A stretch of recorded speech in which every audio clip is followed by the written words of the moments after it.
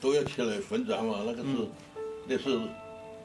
作为一个中国人的话，都有这样一种这个要救国的一种愿望。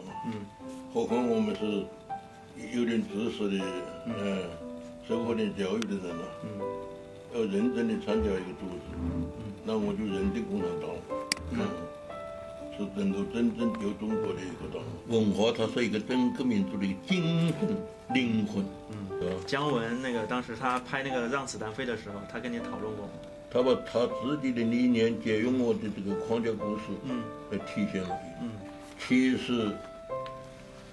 导管局的我的主题不是他这样子，但是我是写的是农民要怎么样子才能够真正得到解放。姜文拿颗子弹来叫我坐上子弹飞了一阵，全原来哪个知道个是马斯图，哪个晓得？写作的目标是什么东西？我的一句话就是：我曾经为革命呐喊过，为天下立言来证明是人类大寂寞是好作家。人家给我发了什么2个终身成就奖。我在大学里头说了，我说我没有什么，在艺术上来说，我没有什么终身成就。我只有终身遗憾。过的那个20世纪啊，是一个大动荡、大革命的，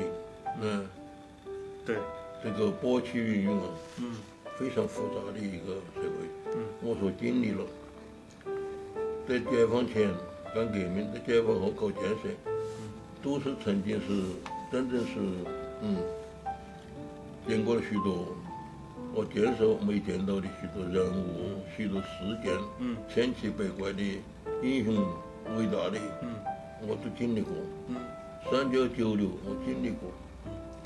所以在我的脑子里头继承了很多这个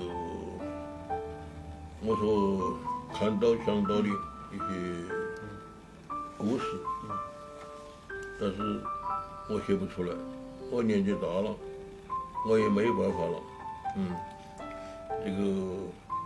可惜了，这些好的人物、好的故事，都在我这个脑子里这个故事仓库里头，慢慢的淡化了，消失了，再也没有办法把它转化成文艺作品，让大家知道当时那个是怎么回事情。我做不到了，说我是终身遗憾。我的世界这里头也好像没有哪一个能够100岁他还连着出了几本书的。这个我觉得是我虽然写的不成器嘛，反正100岁以后我反正出了几本书啊。为什么活到104岁我也回答不了，我也不晓得咋高兴，我就变成104岁了，就混进了104岁了。